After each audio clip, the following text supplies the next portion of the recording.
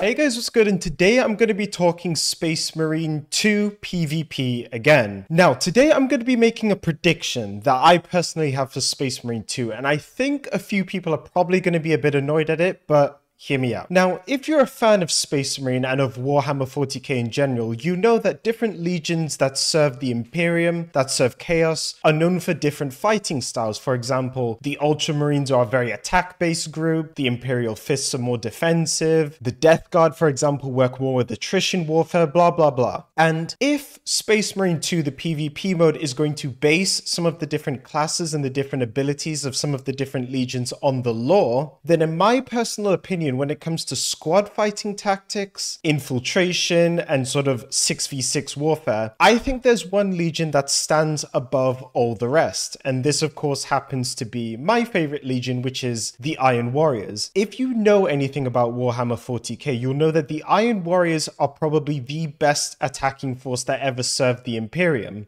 before the Heresy. And actually, during the Horus Heresy, it was the Iron Warriors that basically hard carried the offensive for the traitors against the Emperor. And that was because the Iron Warriors were the best at integrating technology and squad fighting tactics against the Imperium. I don't know if Space Marine 2 is going to have all of these different settings for the different legions, or if it's just going to be a matter of wearing different skins and having the same combat styles, the same combat effects, the same guns, the same swords. However, one theory that I do have is as the game develops, they might implement different abilities for different legions. So for example, if you're a Salamanders, you might have a flamethrower.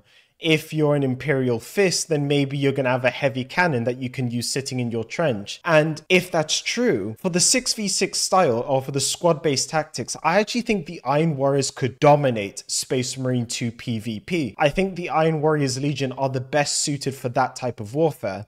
And if you look at the lore and look at how the Iron Warriors conduct their offensives, this type of warfare is right up their alley. Now, this doesn't take into account the fact that I don't know what the maps are going to be like in Space Marine 2.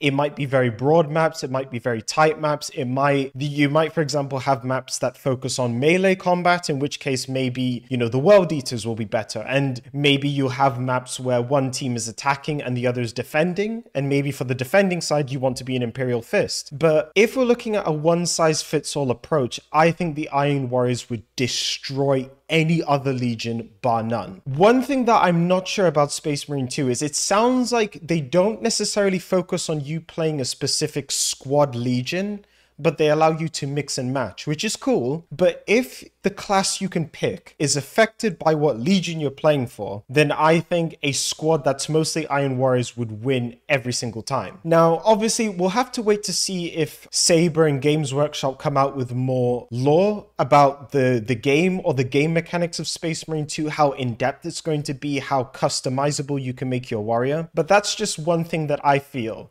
And I wanted to share with you guys to see what you think. Do you think certain legions are going to be more suited to the sort of 6v6 style PvP that we're going to see in Space Marine 2? Do you think other legions would be better for co-op where you're facing off against the Tyranids? I don't know, but it's just a quick thought, and let me know what you think in the comments.